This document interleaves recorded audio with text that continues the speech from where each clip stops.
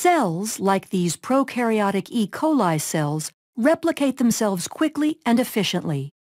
Part of the process of asexual reproduction is the ability of cells to make identical copies of their DNA before cell division occurs. Prokaryotic cells that reproduce by binary fission rely on the fast, accurate process of DNA replication to ensure future generations of cells will have the same genetic instructions as the parent cell. The structure of DNA aids in the speed and accuracy of replication. Double-stranded DNA is a polymer of two strands of nucleotides which are hydrogen bonded to each other to form a double helix. Nucleotides are molecules that consist of a deoxyribose sugar, a phosphate, and one of 4 nitrogenous bases. The phosphodiester backbones consist of alternating sugar and phosphate groups. The nitrogenous bases include cytosine, thymine, adenine, and guanine. Cytosine forms 3 hydrogen bonds with guanine, and thymine forms 2 hydrogen bonds with adenine. This is referred to as complementary base pairing.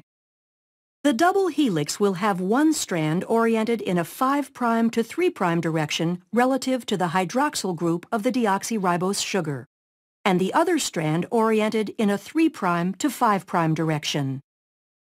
This shows the anti-parallel nature of the DNA strands. The complementary base pairing in the structure of DNA allows replication to be executed in a semi-conservative manner. Each strand of the DNA molecule is used as a template in the creation of a new double strand. Replication begins with double-stranded DNA being separated, and each original strand, called a parent strand, is used as a template for the complementary base pairing of nucleotides to make 2 new molecules. DNA replication occurs in the 5' to 3' direction, adding new nucleotides to the 3' end of the newly forming strand. DNA replication will begin at a specific area of the molecule called the origin of replication. The origin of replication denotes the area of active replication called the replication fork.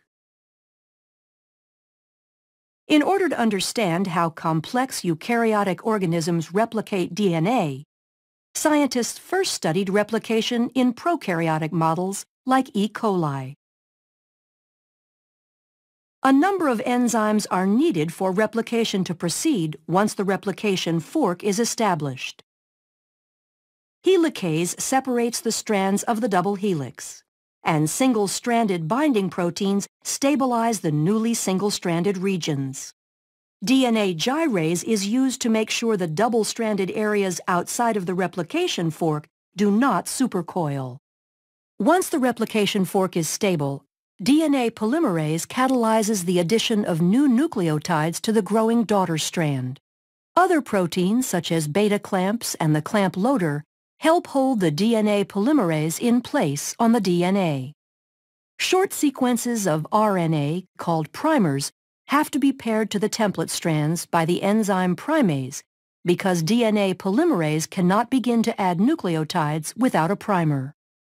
Replication of both strands occurs at the same time, one using continuous synthesis and the other discontinuous.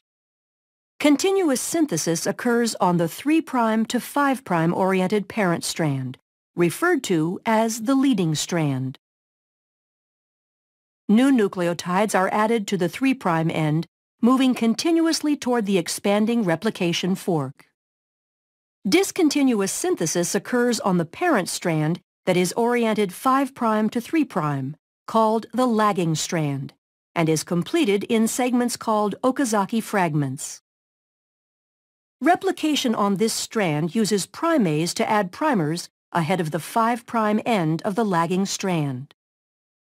DNA polymerase III then adds short sequences of nucleotides, the Okazaki fragments, to the primer, filling in the gap.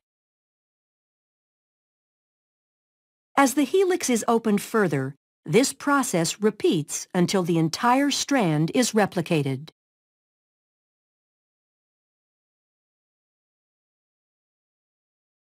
DNA polymerase I replaces the RNA primers with DNA nucleotides, and DNA ligase is used to ensure bonding between the fragments and the replaced nucleotides.